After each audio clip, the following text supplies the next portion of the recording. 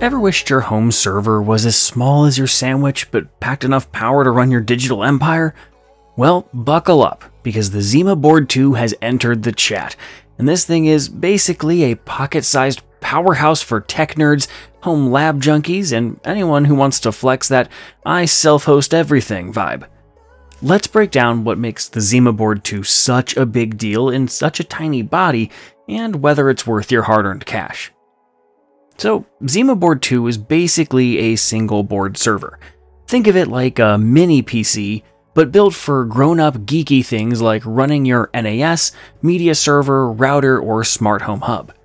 It's made by Ice Whale Technology, the same crew behind the original ZimaBoard, which was already a hit with the DIY crowd.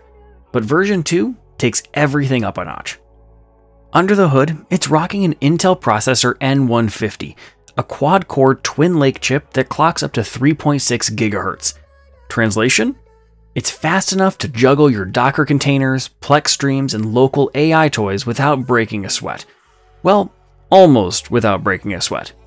There are two models, the 832 with 8 GB of LPDDR5X RAM and 32 GB eMMC storage, the 1664 with 16 GB of RAM and 64 GB of storage. And before you ask, yes, you can add your own drives, because it's got two SATA 3.0 ports plus a PCIe 3.0x4 slot for expansion.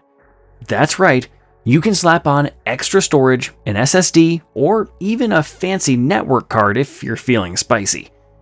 The back of this little guy is like a nerd's dream. You get dual 2.5 GBE LAN ports, because why settle for gigabit when you can double it? There's a mini DisplayPort 1.4 for video output, and you've got dual SATA ports with power, perfect for building your own compact NAS or backup rig. It's got enough connections to make a router blush.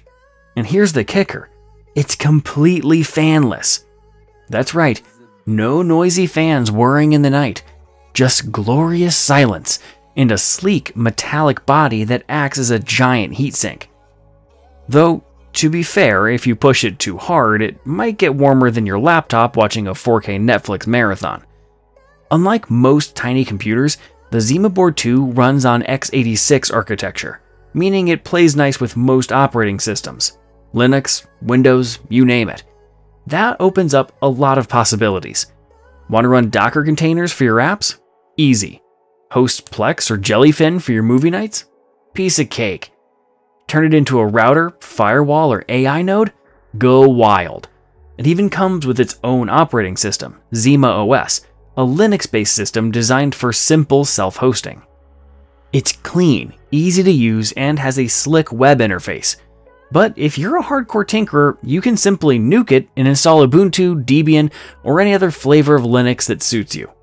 But hold on, let's keep it real. No gadget is perfect, right? First downside is the fanless design. Cool and quiet? Yes. But under heavy load, this thing can throttle like it's trying to protect itself from a meltdown. Run too many VMs or Plex transcodes, and you'll start smelling disappointment.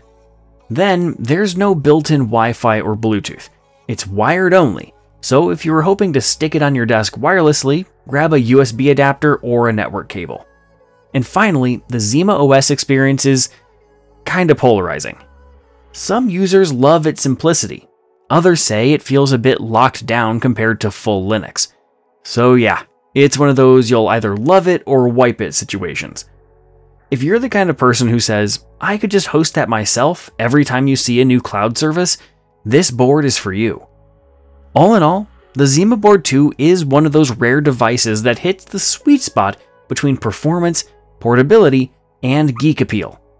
So yeah, if you've ever wanted to build your own server, NAS, or mini data center, the ZimaBoard 2 might just be your new favorite toy. That's it for this one.